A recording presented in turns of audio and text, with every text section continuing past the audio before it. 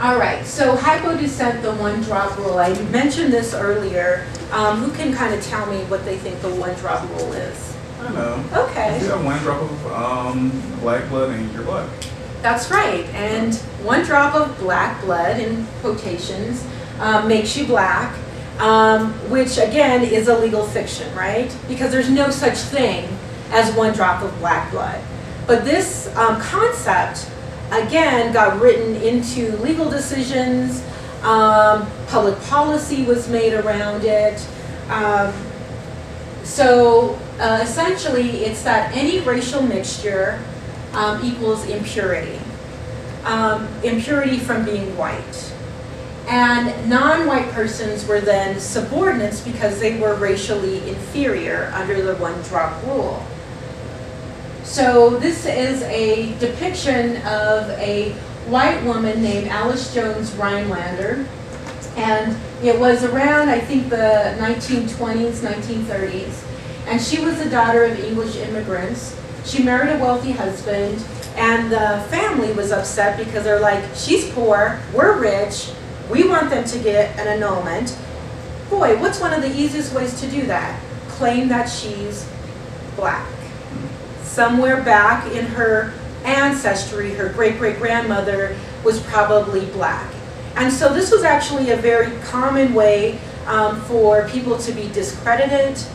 There's a concept and a whole genre of books from the Harlem Renaissance on passing. People, light-skinned people of color passing as white, and if they were outed, devastating things would happen to them. This was all due, a lot to this concept of the one-drop rule, that you can never breed out of being racially inferior. So her attorney had her undress in court to prove that she was not a black woman anywhere on her body, and she won the case. So this is just one of thousands of examples that happen throughout history of the how crazy it is that people would look at other people as inferior just because of potentially being of black ancestry. I'm sure many of you have heard of the case of Loving versus Virginia, right? 1967.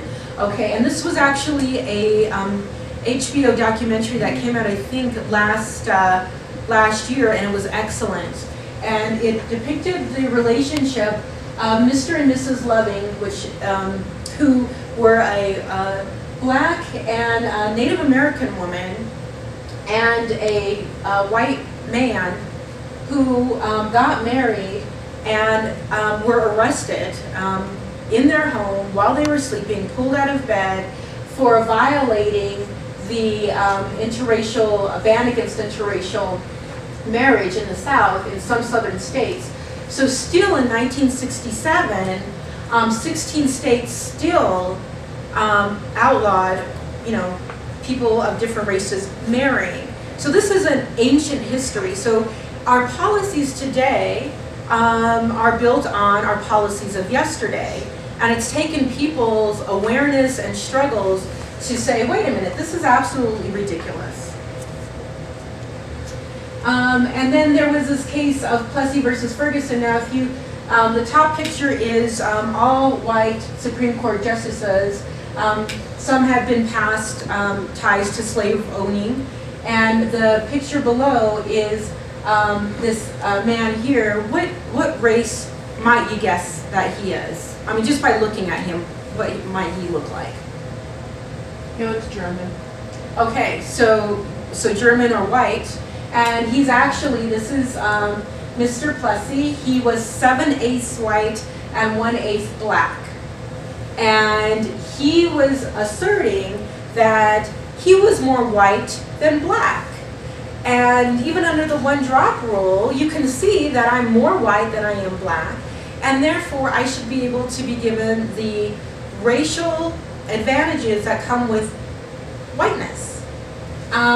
He was denied the right to sit in a first-class railroad car, and the NAACP took up his fight and fought it all the way to the Supreme Court. So Plessy versus Ferguson is often known for, anyone here of Separate but Equal? I'm sure everyone's heard of Separate but Equal, probably don't relate it to Plessy necessarily. So people think it stands for Separate but Equal. But in fact, that was already decided in a case called Roberts versus Boston in 1850, so years earlier. What Plessy versus Ferguson actually stands for is whiteness as a property right. And I've gone in and read the case, and you can actually read it online yourself. And the justices do say that there is a legal advantage to being white, that whiteness is a concept that is a legal status, and if it's damaged, the white people could sue for damages or for money. And so Plessy made this argument. How much would it be, Plessy's lawyer, black NAACP lawyer, made this case an argument in 1896. How much would it be worth for a young man entering upon the practice of law to be regarded as a white man rather than a colored one? 6/7 of the population are white. 19/20 of the property of the country is owned by white people. 99/100 of the business opportunities are in control of white people. Probably most white persons, if given a choice, would prefer death to life in the United States as colored persons. Under these conditions, is it possible to conclude that the reputation of being white is property? Indeed, is it not the most valuable sort of property, being the master key that unlocks the golden door for opportunity? So, what do you think? Do you think the United States Supreme Court at that time agreed with him, this argument that whiteness was property? And did he win? Probably.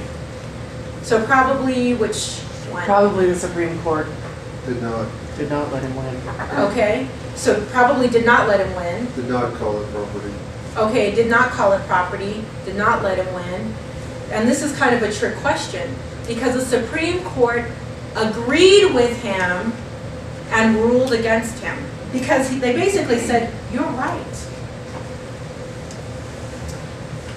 If he be a white man, he being Plessy, if he be a white man and assigned to a colored coach on the railroad, he may have his action for damages against the company for being deprived of his so-called property of whiteness.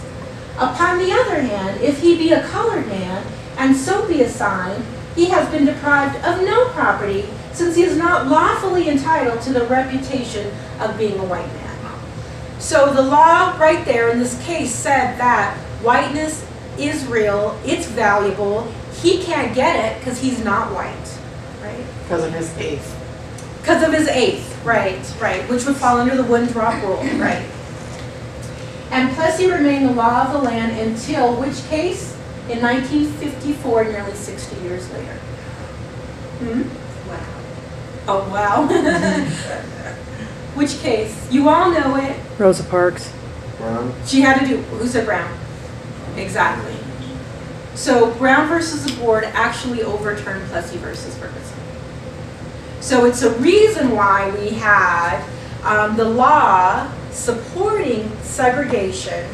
It wasn't just through our practices in good old boys town. It was the law of the land, north and south, that said because of racial inferiority, we have segregation of people all the way to 1954. So again, not that long ago, right? So when people think that we are so far removed from these concepts, we can see even today, just using the Hispanic categorization, we are actually not that far away from these legal precedents.